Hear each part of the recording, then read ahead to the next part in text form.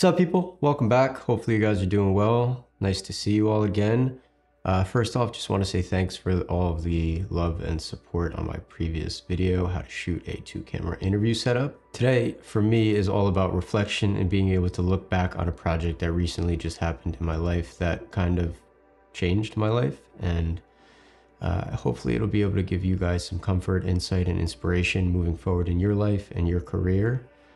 Now, the purpose of this video is just to be a quick reflection, something to kind of let go of so I don't really forget certain things, because as the project gets further away from, completion, now we're 4 days after, you start to lose certain memories and certain things that happened. So I'm recording this as soon as possible and trying to remember certain things that really stand out to me, that are really important. But in the coming months, there will be tons of videos being released about the making of this project, so definitely stay tuned for that. But for now, sit back and just chill for a bit.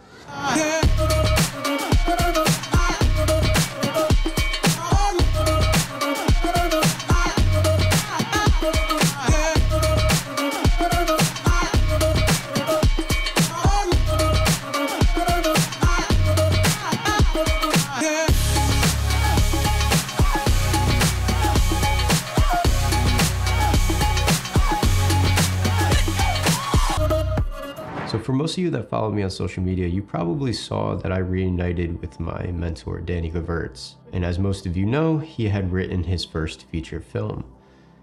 Quick little backstory, I haven't seen Danny in about 2 years or so. The last time I saw him was when we went on our Africa trip to visit Odeki Dan. And that was the last time I saw him in person, because right after that project, we left for the airport and he pretty much left for Hawaii. And over the course of 2 years, or a little under 2 years, I didn't see him at all.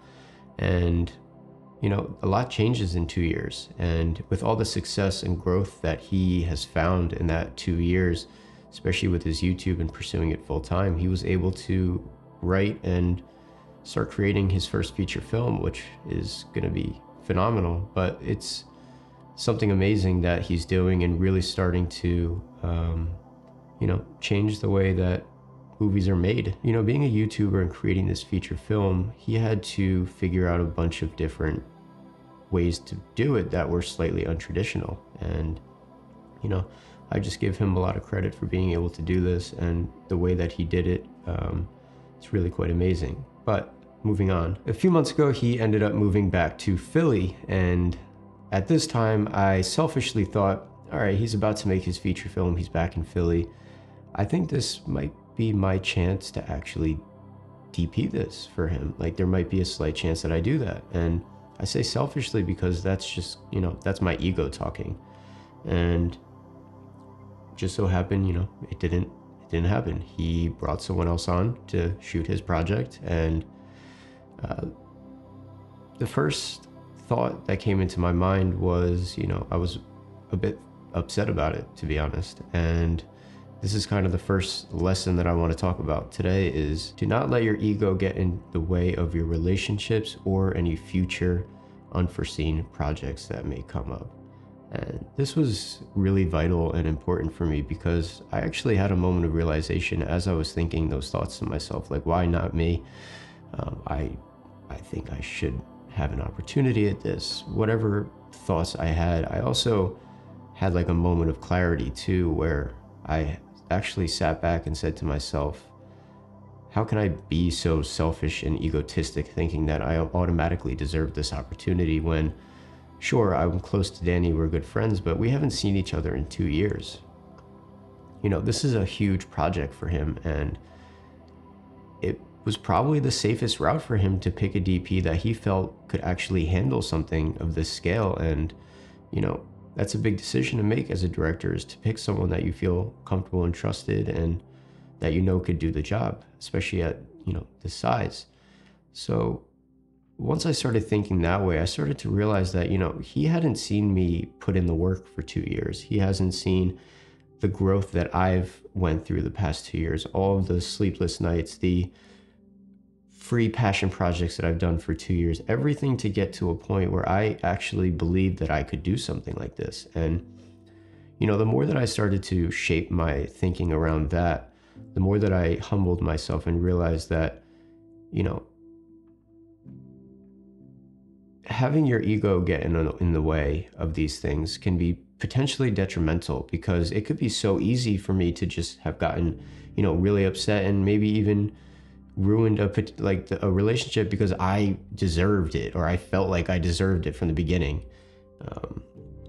But luckily for me, I've been working on my self-awareness and my ability to, you know, change the way that I think in a given moment. And a lot of that has to do with just, you know, my past anxieties and things, and trying not to let those thoughts intrude my mind all the time. So I shift my thoughts a lot. And luckily, this is one of those instances where I did do that. And I realized that a positive thinking really made a major impact in the way that I saw this whole thing play out.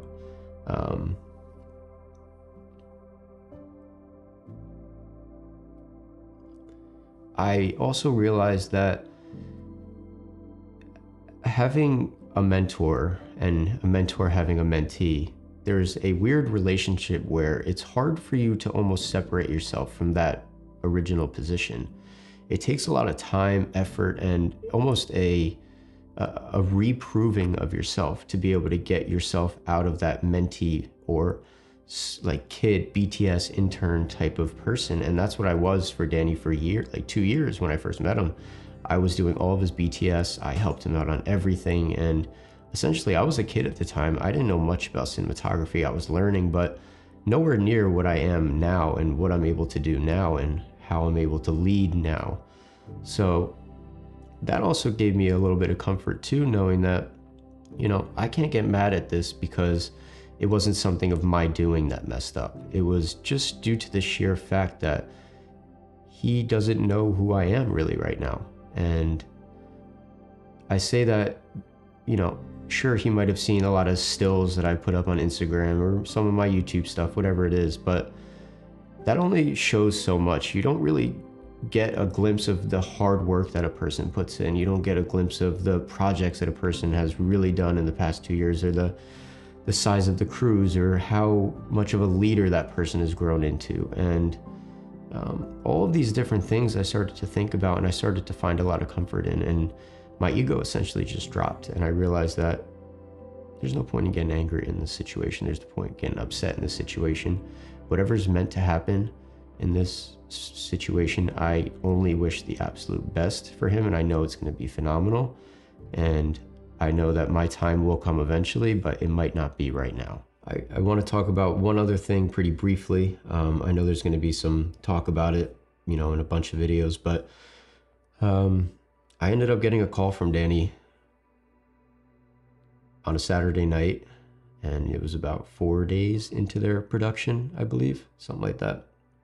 And he told me that he needed help and that he had to, you know, let go of the DP that he brought on. And, you know, I didn't initially get asked to be the DP. I kind of just got asked to be like to help him. And this was one of the first signs to me where I realized that, you know, some things happen for a reason. And even though I didn't officially get asked to DP, I knew that whatever I was about to do, I needed to prove that I am capable of whatever was thrown at me and show that I can be a vital asset to this production, because I was only supposed to be brought on for 1 day. And, you know, after that first day, showing what I was able to do, how I was able to, you know, control certain things and be able to fix certain things and help out as much as possible and be a vital asset to the team.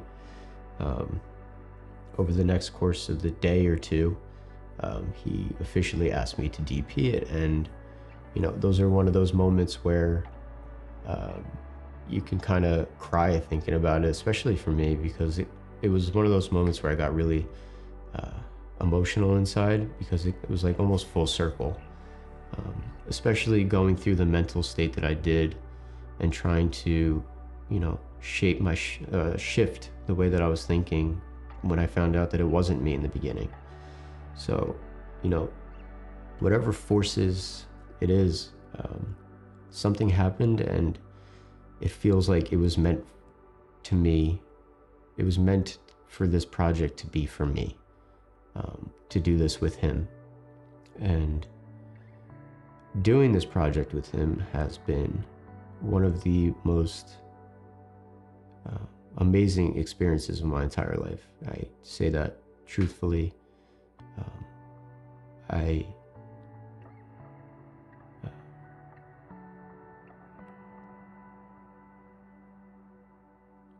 just get kind of chills thinking about it, to be honest, because this was someone that taught me everything that I know.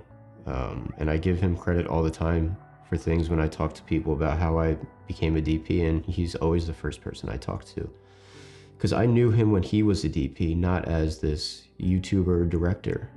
So when I met him, he was full force DP. I learned a lot about lighting, the camera side, the leadership side. You know, there were so many things that I learned from him to be able to get to the place where I am now. And for him to see me 2 years later do what I was doing on this film, leading the way that I was leading, being a kind person, and, you know, essentially helping finish this movie in a different light,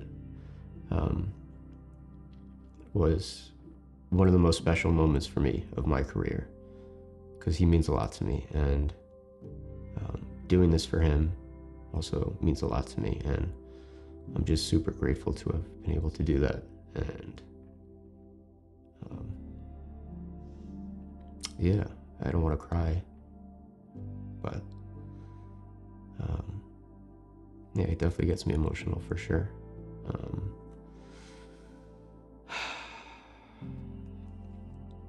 You know, as I kind of just wrap this video up, because I'm gonna probably start bawling my eyes out soon. A lot of you, especially aspiring DPs, with this one simple message: kindness, compassion, respect, transparency.